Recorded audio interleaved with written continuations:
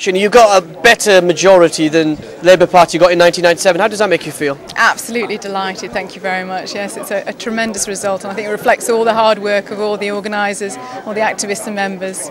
So what sort of things will you be working on as you head towards Parliament?